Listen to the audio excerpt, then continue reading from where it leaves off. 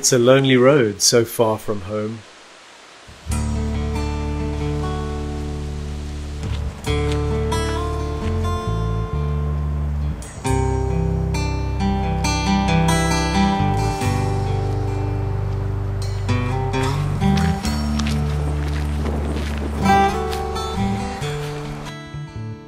I begin to realize the audacity of what I set out to do. I begin to wonder if I'm up to it. I have too much on my back. And like wood to the fire, do I need these comforts to reach my goal? I stumbled upon this wide expanse of sun. There's a simple rule for success. Take only what you need. And for the sake of the serpent, it's vital to keep the goal in mind, because it is so easy to just turn away from the dream, to sit down, to stop, and get drawn back into the world of half measures. And through my forest walls come creeping the tattooed pages of some peaceful love. It always takes me some time to grind off those layers of self-pity.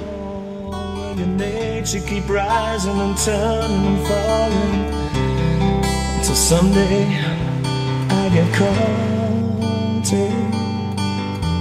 At last I have found myself, with all the world laid out before me, and when I look beyond time, I see the great opportunity that is coming. My vision clears.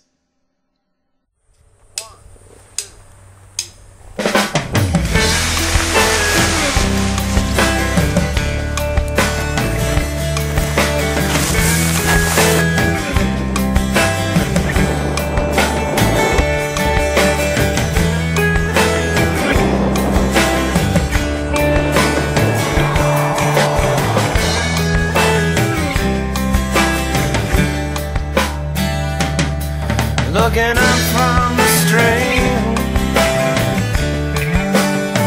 arms and asking,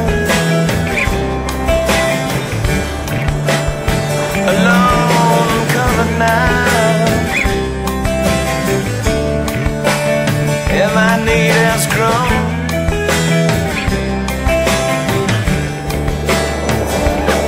I start filling the gaps of what is gone with my loving you. Carry on. Yeah, I start filling the gaps of what is gone with my loving you. I carry on.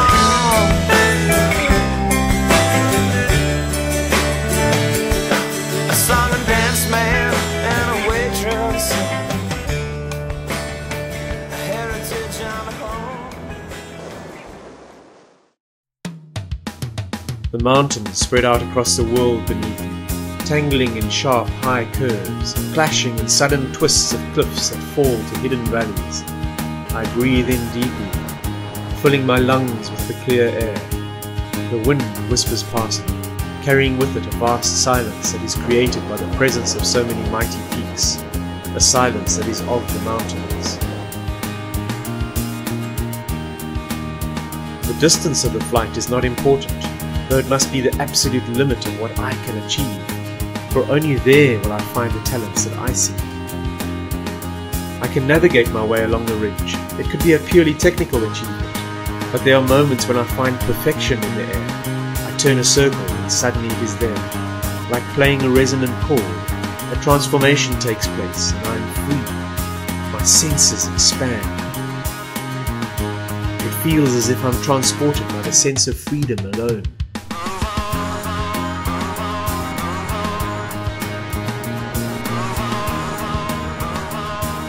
And I see the world below, and know I shall return to it. Yet I believe I will fly forever. I shall land in some distant field. I shall fly forever. I shall feel the weight of my body upon the earth. I am weightless. I have no limits. I can be the lowest creature and the highest.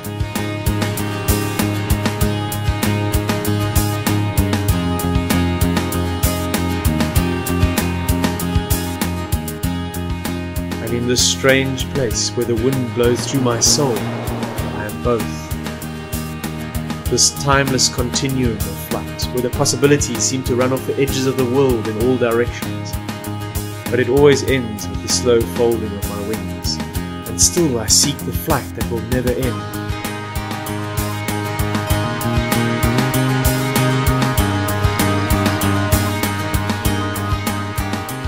Maybe I can keep some of the magic in my memory.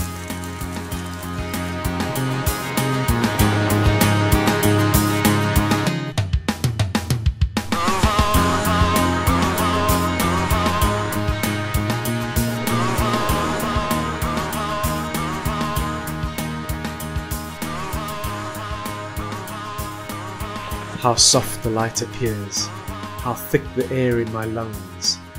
I breathe, and with closed eyes I see myself where I sit at the end of this day, upon a rocky pillar, and I am there, thrust into the sky, and even though it is done, the memories linger in my mind, and fill me with that singular image of freedom, flying high and far, listening to the melody of the whispering air.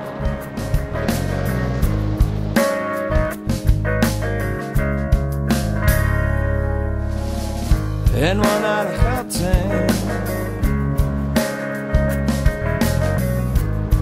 the air gets clean and cold, until at last I must leave it all behind. At last I have landed. I'm a traveler far